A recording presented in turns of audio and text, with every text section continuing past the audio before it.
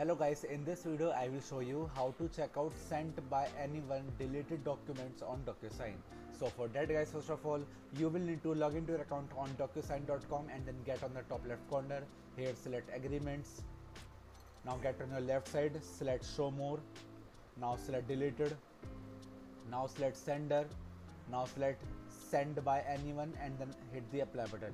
So that's how you guys can successfully check out sent by anyone deleted documents on DocuSign. So that's how you guys can do it, and that's it for the video now. If you find this video helpful, then make sure to share this video with your family and friends, and also subscribe to our channel for more such content, and thanks for watching.